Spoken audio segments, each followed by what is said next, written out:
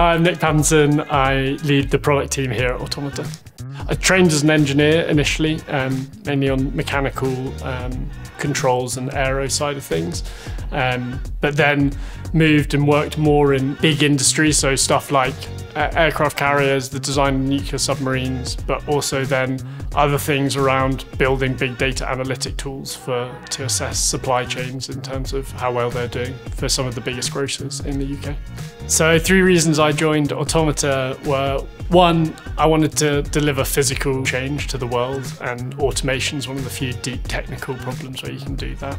Secondly was the culture that I saw when I came to interview, but also just through the way that stuff was marketed, the website, stuff like that, which was very human-centric and clearly took into account the emotion of a product and adopting a change.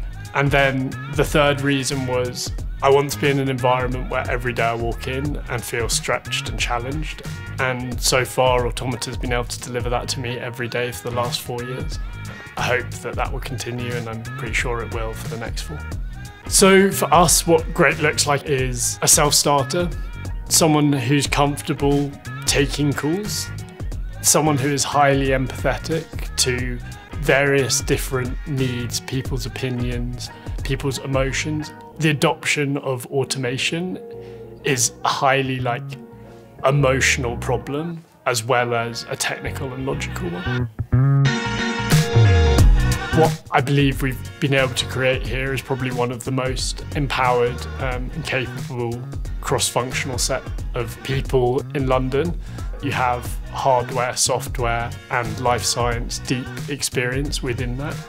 So what I would like to see in 2 years is a group of people who joined really early in their careers, starting to become the people identifying the next wave of things and areas that Automata can push into, and really owning the company direction from there.